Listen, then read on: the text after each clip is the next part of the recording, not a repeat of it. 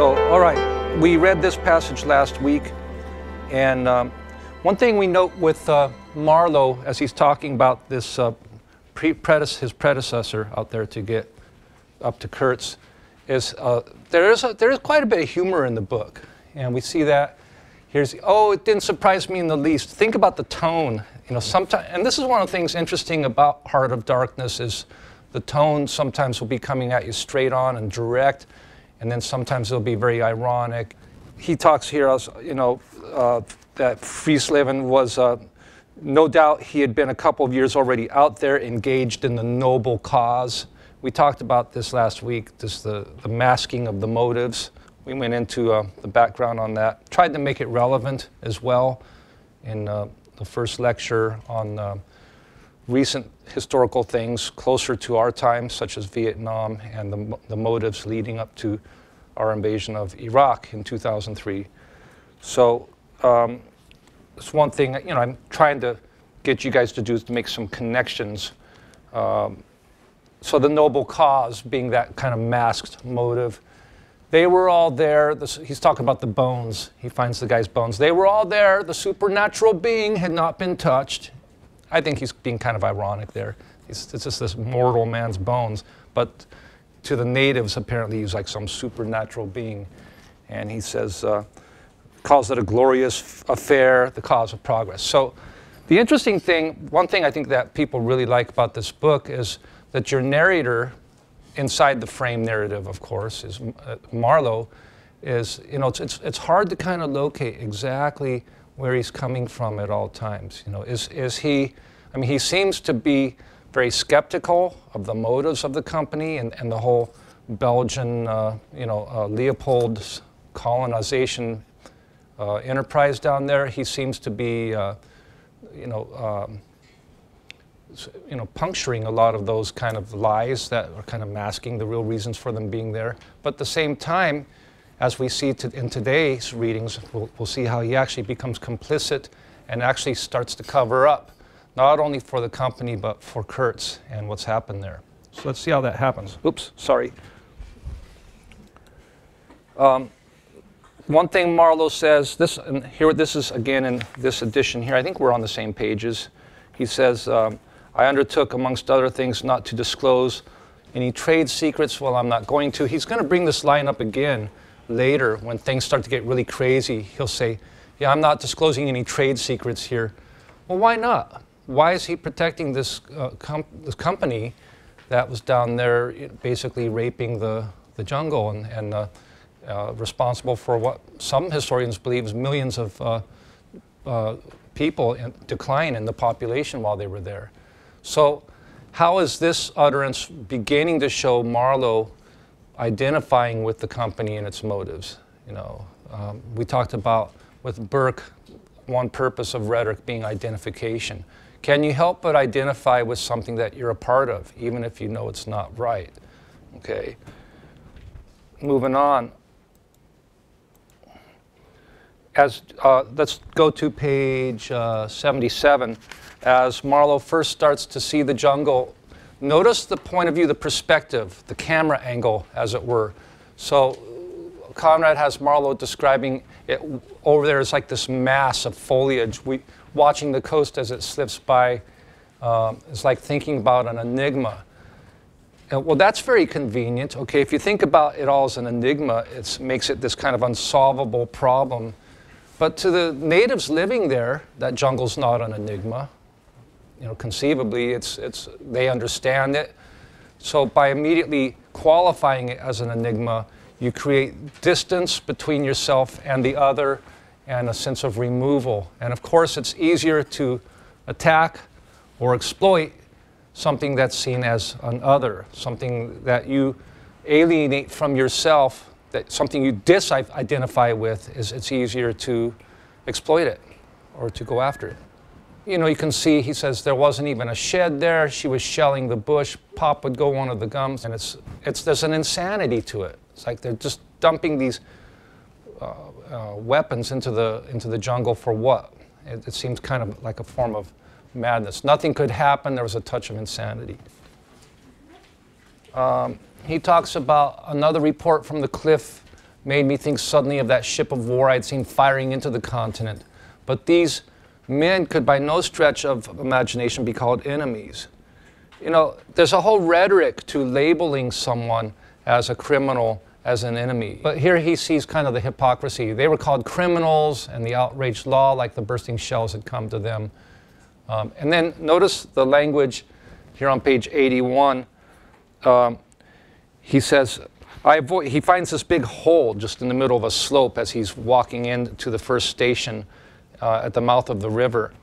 And he says, I avoided a vast artificial hole somebody had been digging on the slope, the purpose of which I found it impossible to divine. This at the bottom of page 81. He says, it wasn't a quarry or a sand pit anyhow, it was just a hole. So he says it might have been connected with the philanthropic desire of giving the criminals something to do. So there's that tone again. Philanthropy, of course, is charitable acts, right? So he's saying maybe someone was giving these natives something to do. That was an act of charity, philanthropy. All right, moving on. How does Marlow try to exculpate himself from what's been going on there? Well, he said, I feel like I was becoming scientifically interesting. Remember the doctor who measured his skull when he was leaving and said, you know, science is going to be interested, things happen out there. He said, men out here should have no intros, the manager says. Basically, being a hollow person can take that out several ways. At the same time, we can juxtapose his complicity with his skepticism. He says to the brickmaker, this is at page 92, who is this Mr. Kurtz? Again, trying to identify who is Kurtz, what is this person? And then we hear he's an emissary of pity and science and progress and devil knows what else. We want for the guidance of the cause entrusted to us by Europe, higher intelligence, wide sympathies, a singleness of purpose, which of course Kurtz has utterly corrupted any semblance of adhering to those values with all the decapitated native heads around his hut. And then he says at page 93, you guys know who Mephistopheles was? Yes. In Goethe's Faust, Mephistopheles is the name of the devil, who, and of course Faust is a character who basically sells his soul to the devil.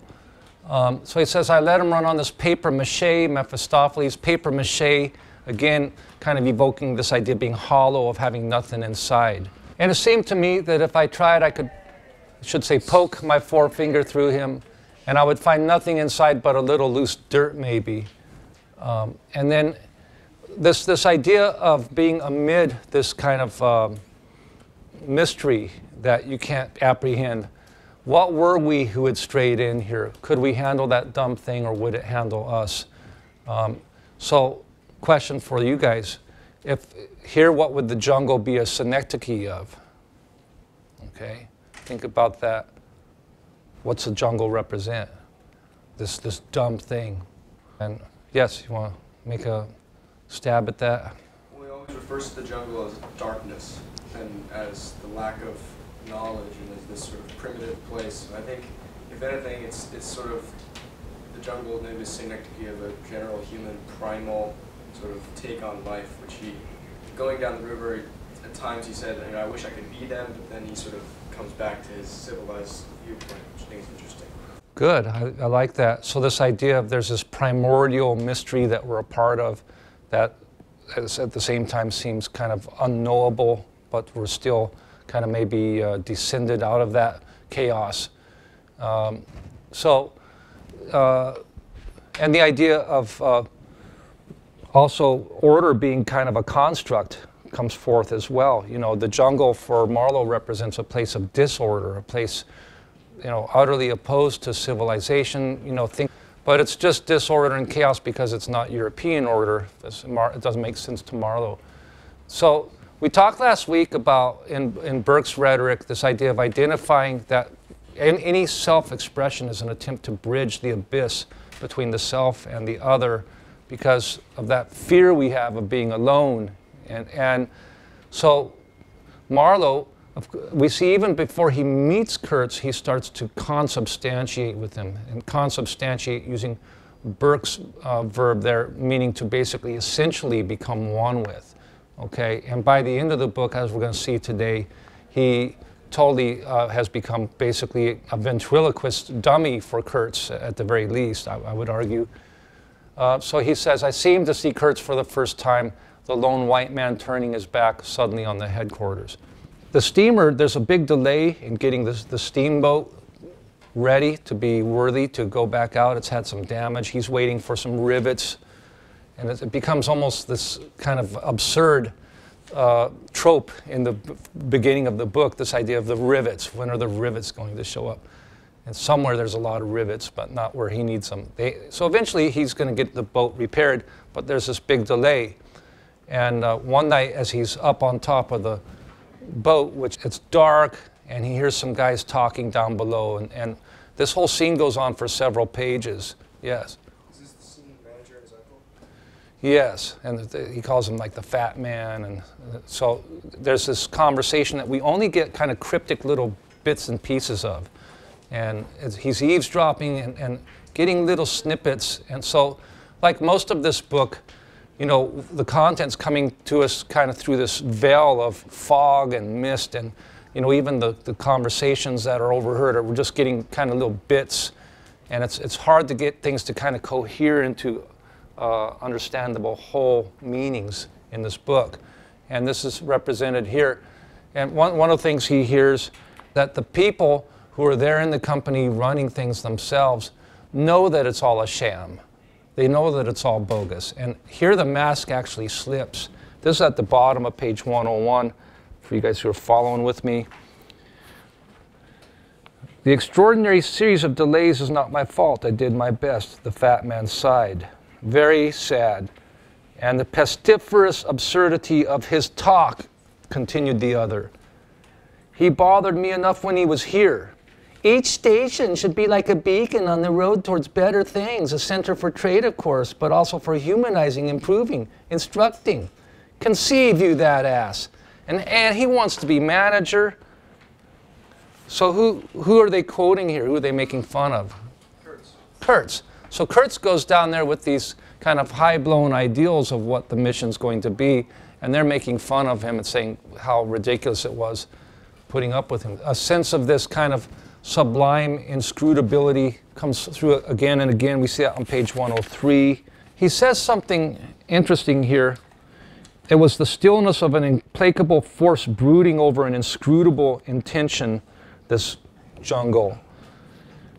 And then he talks about how when and at this point the steamboat's going up the river, and he's struggling to he's a good navigator and pilot of the boat, but as he's navigating it up the river, it's very precarious. There's hidden little logs and snags underneath that could gouge a hole right in the bottom of the boat and sink it. And so it's nerve-wracking. And you can imagine if you're Marlow trying to, you know, league after league up this river, you're trying to get the boat up there. You got a lot of people on board, and you don't want to just have it go down. Imagine a breakdown in the middle of that river. He's in the middle of nowhere, literally. I mean, it would be a hideous situation.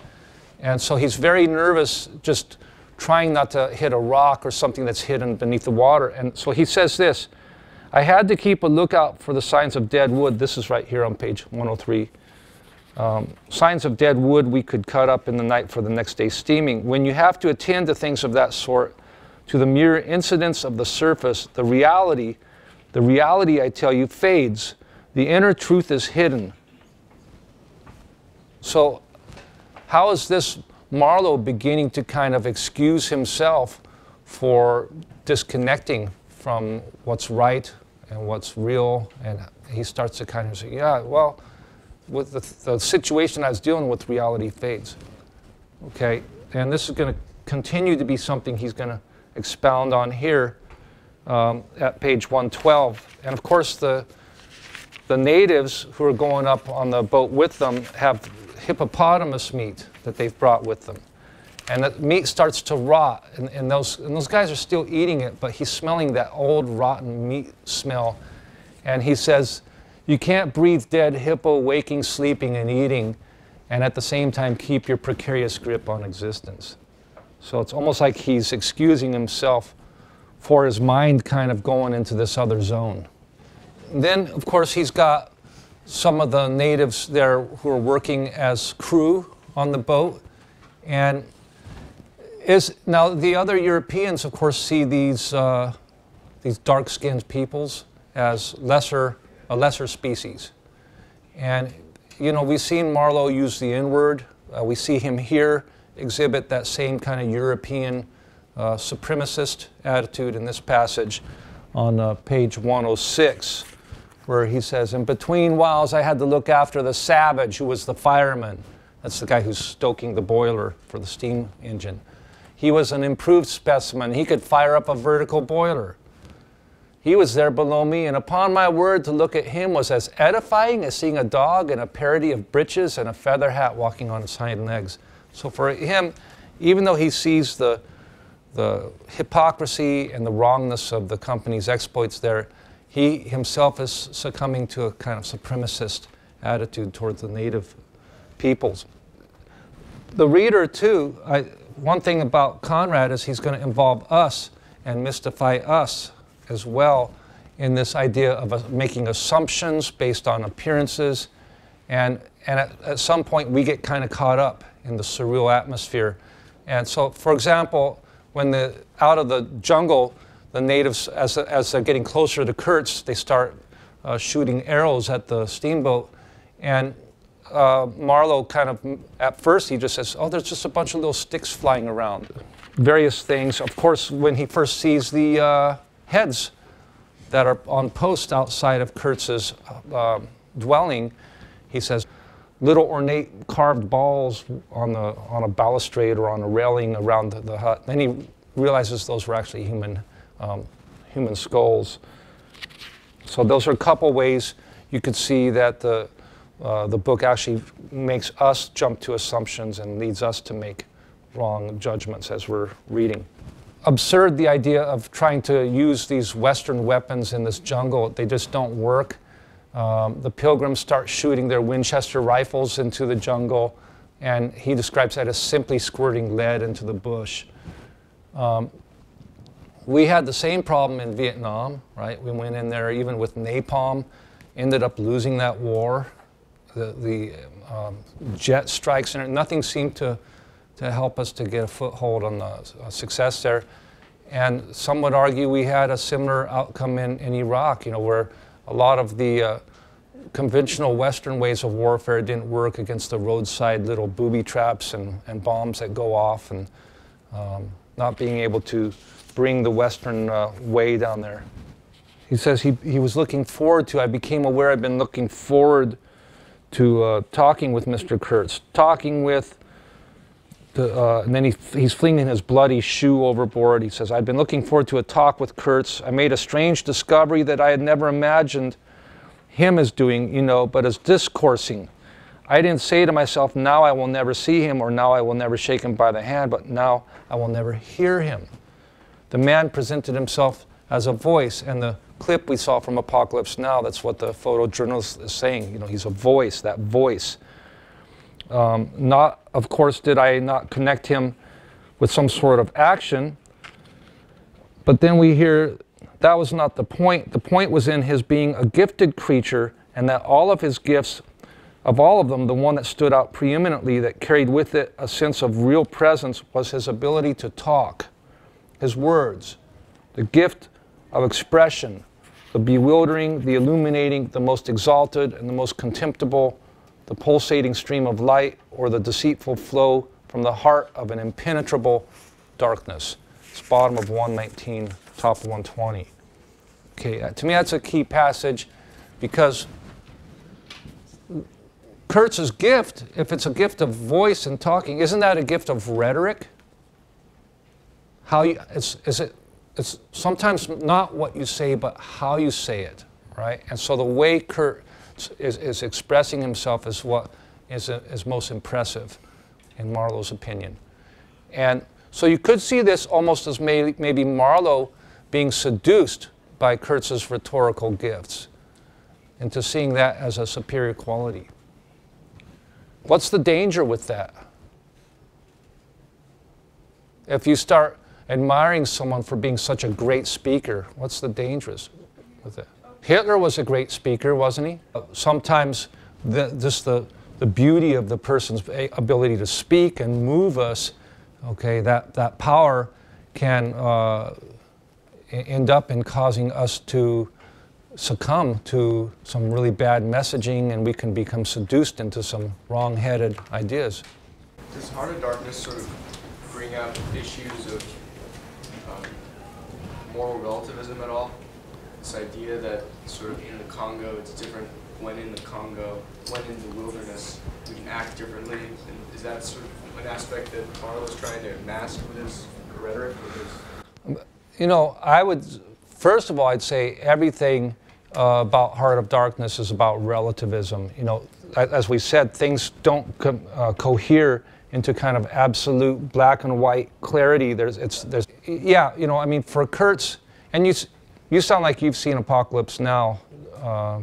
So, you know, one of the questions is in Apocalypse Now, Willard says, you know, they were calling this guy crazy. They were calling him a murderer and crazy, you know, after they've been going out like dropping bombs on villages, killing these women and children. But yet he's the crazy one, you know. So they wouldn't let you write the F word on the side of your plane, and that's the same plane you were going to use to drop napalm on a village. But you couldn't write the F word on that plane. So there's a lot of that kind of moral squishiness, I think. You know, hypocrisy and relativism. And you know, again, it goes back to appearances. So key passage here. So how does Marlow begin to become this ventriloquist dummy for Marlow? How does Kurtz, for Kurtz, how does Marlow become this ventriloquist dummy for Kurtz? And we see it kind of happening in stages. He says, all Europe contributed to the making of Kurtz. Good line. So you could say that about any evil person, right? You could say, did all of Europe contribute to the making of Adolf Hitler or Joseph Stalin, or to the Assad regime? Did all of the Middle East contribute, or Western civilization? He said, by and by I learned that most appropriately the International Society for the Suppression of Savage Customs, that's quite a euphemism, had entrusted him with the making of a report. And at the end of that moving appeal to every altruistic sentiment, it blazed at you, luminous and terrifying like a flash of lightning in a serene sky, exterminate all the brutes. So there's this 17-page white paper, this big thesis that Kurtz wrote about the best way to deal with these savage customs. And it starts off with all these kind of altruistic, meaning well-meaning and charitable plans to do good for these peoples. And at the end, there's just this scrawl, exterminate all the brutes. So something happens from all the kind of euphemistic, sugar-coated rhetoric in the first 16 pages and that scrawl on page 17, exterminate on the brutes. And in Apocalypse Now, the Marlow character Willard finds a similar document by the Colonel Kurtz, and he ends up carrying it out with him as he's leaving at the end of the movie. And it doesn't say exterminate all the brutes, it just says drop the bomb, kill them all. So that's what you would say is maybe the mask slipping, and you're seeing the real motive there. And then he says, page 123, as it turned out, I was to have the care of his memory. Because he talks to the beloved. And he goes back and reports to the company. So he comes out of the jungle with this report, right? And that's basically supposedly going to have the answers of what happened up there. And what does he do with that report before he turns it into the company? He takes away some of the pages. Which part does he take off? He says, I tore off that last part and then turned it in. So why does he do that? Why does he cover for Kurtz turning into this sadistic kind of monster? I think that actually might be maybe a moment of introspection, where he recognizes that maybe he had the capacity to do the same. Not only is he trying to keep Kurtz's name good in the world and maintain Kurtz's reputation, but he's also maybe recognizing that this is something that he could have done too. He doesn't want Kurtz to suffer the consequences of that. So he protects Kurtz's reputation, Right. so becomes kind of the guardian of that memory. And yeah, jump in. And he also maybe feels that maybe Kurtz isn't the one at fault for kind of what happened to him, but the jungle and stuff. The jungle, or how about the motives of the company? Yeah. I mean, how evil is the jungle? I mean, it's just a different environment, a different civilization there, but it's seen as savage. And, you know, we talked about this in the first lecture, you know, it's seen as savage and unholy. Well, they're not Christian. They don't worship, you know, the Christian God. They have these different costumes. They don't dress like we do, you know, so they're savages. You know, we need to go in and fix them. We need to go tame them and bring them the light of salvation. And of course, the thing is, Kurtz is very, very good at what the company really wants, which is to extract more ivory. And Kurtz is a genius at that. But it doesn't make for good PR. It certainly doesn't make for good PR when Kurtz writes, just exterminate all the brutes. You know, to him, they're just, at that point, probably in the way of him getting out every last bit of ivory. And Marlow describes what Kurtz's camp looks like, right? There's ivory everywhere. He says piles of it. And it's just, they've dug up and found all the ivory. They call it fossil ivory. So let's wrap up with a couple more slides. He says, I turn mentally, this is that line for page 138. Let's take a look at that.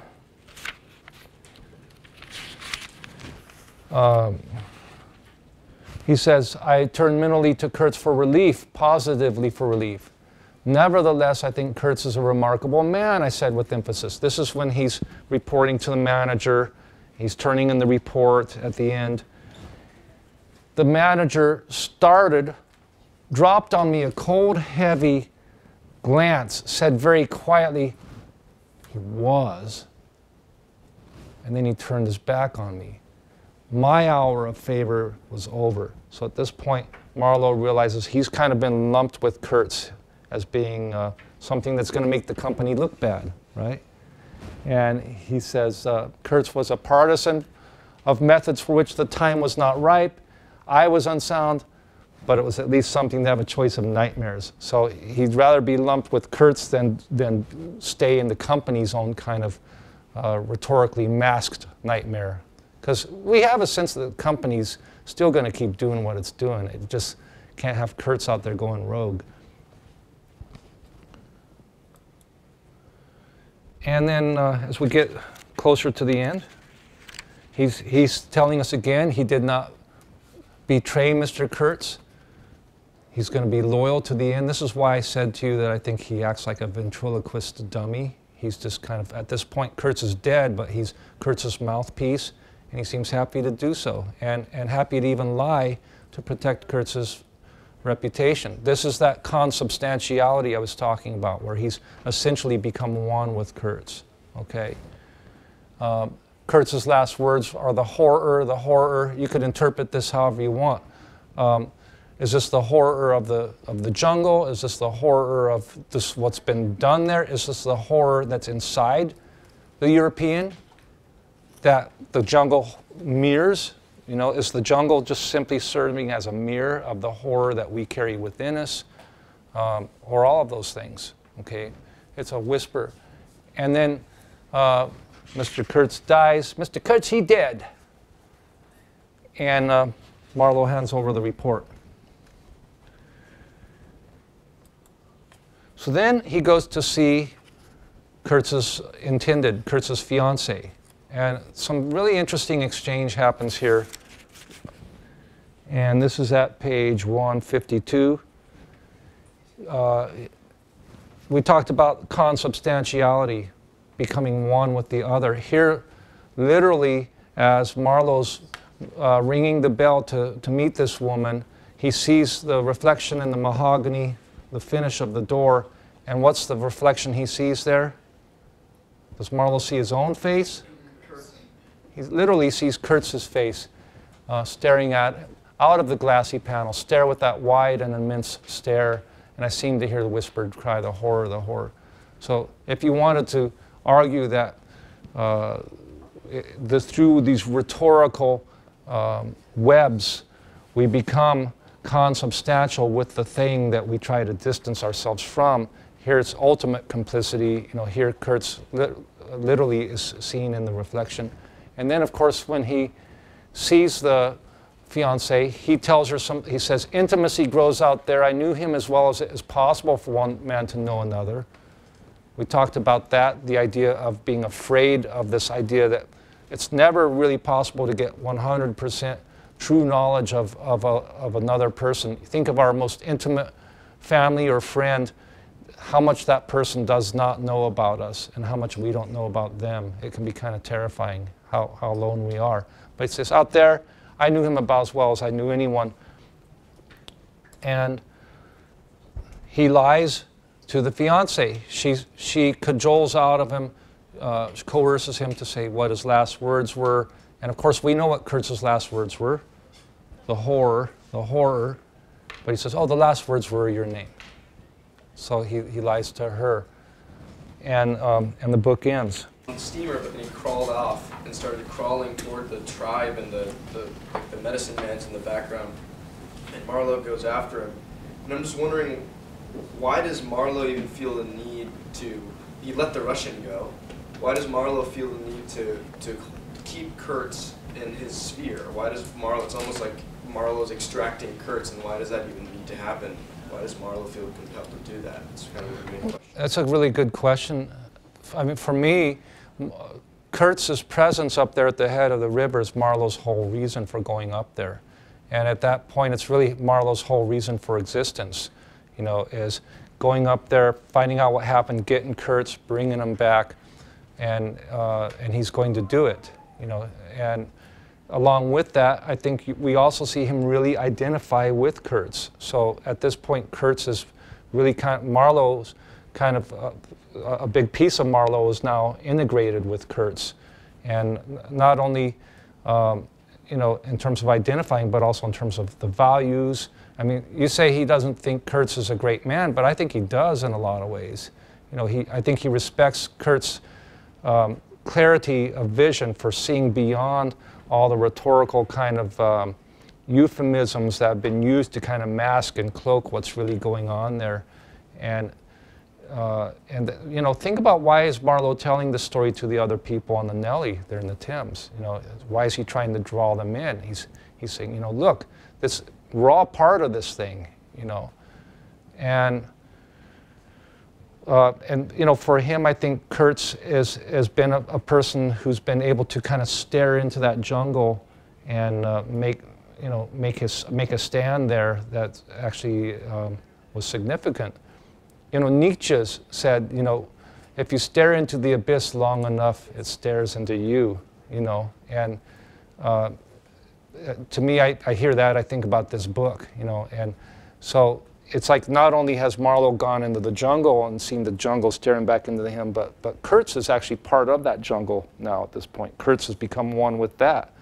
And, one part of the book we haven't talked about is Kurtz's apparent female, the native woman that's there, and she kind of seems to represent the jungle in kind of a female form, or you could look at it even maybe symbolically, that maybe their connection represents his union with that mystery, that there's because to me, what does she represent? She represents to me kind of the mystery of the jungle, and so Kurtz has now attained intimacy with that. I also feel like she's just another example of how the Europeans view the natives there as objects. Like, she's just with all the decorations. Yeah, and like on for example, like on the boat, how our protagonist described one of the workers on the boat as just part of the machinery. Yeah. Like without any, I just feel like the way that the Europeans, their relationship with the natives there is just seeing them from more of an object point of view. Right. Yeah, and if you objectify something, of course, it's easier to take advantage of it. It's easier to do these horrible things that they do to the natives there. Yeah. I watched a documentary on the civilization of the Congo, that was a really big part of it. So for Leopold and his minions to go in there and remember in the last lecture we talked about, you know, historians kind of agree probably at least 2 million people, the population declined by at least that many during those 20 years that Leopold had his colony there. I mean, which was, yeah, is a huge percentage of the population. So just think about what the atrocities that had to have happened, if that's true. And even like after that, like the Belgian government really kind of censored a lot of the documentation about what happened. Yeah, so it kind of resembles how how Marlow kind of just censors the exterminate the natives part. Right. Yeah.